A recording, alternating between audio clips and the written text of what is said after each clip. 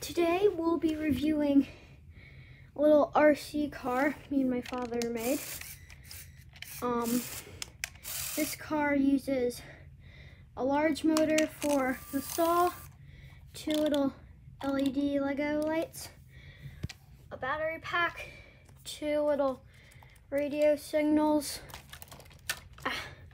right here, two large motors hooked up together with two little gears and then one in between, and those go to the back with the power. And the remote I'm using is one train remote hooked on number 4, and another type of Lego remote hooked on channel 1, and you can switch back and forth. So then this part is the saw, but then you can change it from this being the saw to if we flip the little switches, then that's forward, and then the saw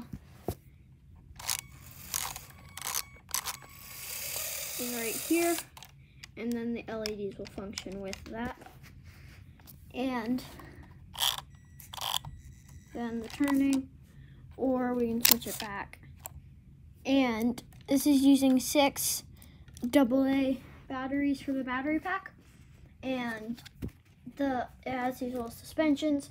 And this part of the car, like with the wheels and the suspensions, was made was a different Lego set. I don't remember which type though, or which Lego set, but me and my father has modified it. We have a little turning motor, it goes 180 degrees.